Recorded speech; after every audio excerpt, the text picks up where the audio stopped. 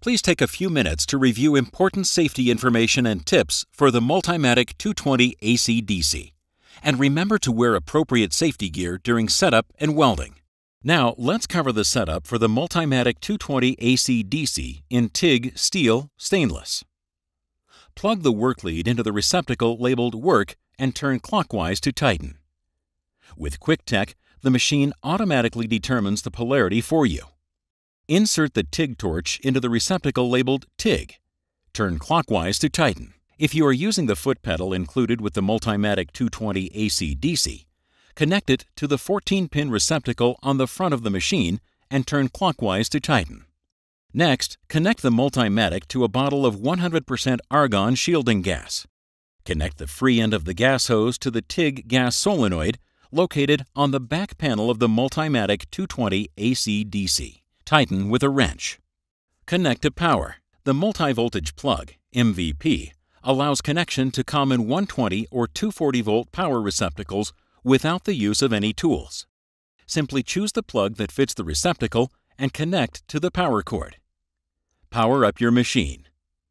Next, pressing the process arrows, select TIG Steel. Then, select the TIG Arc Start by using the up-down arrows on the right side of the panel.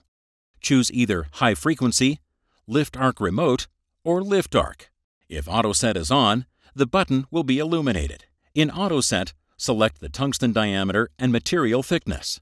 This adjusts your machine to a weldable parameter. Turning Auto Set off enters you into manual mode to manually set the amperage. As a guide, a parameter chart is inside the side door. Manual mode in TIG Steel lets you select tungsten size and set pulses per second. A low-speed pulse, 1 to 10 pulses per second, will produce a distinct ripple pattern in the weld bead. It can be used to time filler addition, reduce distortion, and improve control. A high-speed pulse of 100 pulses per second and higher helps to focus the arc for increased stability, penetration, and travel speed. The pulsing range is off to 150 pulses per second. ProSet is 100 pulses per second for a high-speed pulse. With the Multimatic 220 AC/DC, you can also adjust your post flow for TIG through the service menu. To access, simultaneously press and release the outer minus and plus sign. Navigate to screen 12 using the far right plus sign, then turn the right encoder to adjust post flow anywhere from auto to 25 seconds.